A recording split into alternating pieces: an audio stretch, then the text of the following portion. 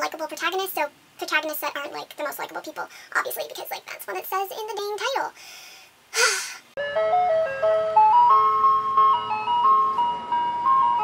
Hey guys, it's Jay, and today I am here with another Top 5 Wednesday video. Top 5 Wednesday was originally created by Lainey over at Ginger Ray's Lainey and is now run by Sam over at Thoughts on Tomes, so I'll leave their links down below as well as the Goodreads group so you guys can check out the topics and make your own videos. This week's topic is to pick your top 5 favorite unlikable protagonists, so without further ado, let us get started.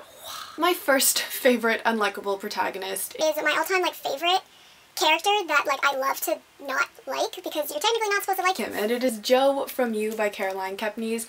I rooted for Joe so hard, and I know that that is so creepy, but I was just like, yes, Joe, you get the girl, you get her. Which, like, this book is about a stalker. Like, Joe is a stalker, but I was pulling for him. Like, I wanted him to get Beck, and like that's so messed up, but I'm sorry, I was going for it. My next unlikable character is Camille from Sharp Objects by Gillian Flynn. You could probably honestly pick any protagonist from a Gillian Flynn novel, like Amy from Gone Girl, Libby from Dark Places, Camille from Sharp Objects. Like, they're all so unlikable, but I've liked every single one of her like non-likable characters. Like, I love Gillian Flynn as a writer, so I just want more and more of her books, and I'm so bummed that she hasn't written any in so long because she's like my favorite thriller author. So like, Gillian Flynn, if you're watching this, which like obviously you're not, please write more because I need them in my life.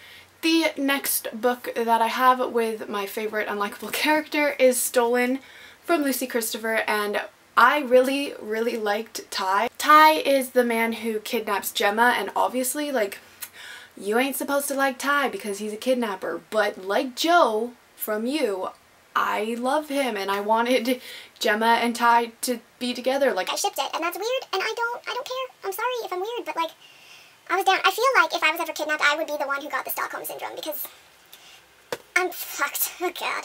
The next unlikable protagonist that I chose to be on this list is Nathan from the Half Bad trilogy by Sally Green. You're not supposed to like him because like he's half black witch, half white witch, you know, he's supposed to be evil and everybody in the book hates him, but I personally loved his character. I thought he was so like broody and just like mad at the world, and I just wanted to hug him and love him and tell him everything was gonna be okay, and I just really liked him, so he's on my list.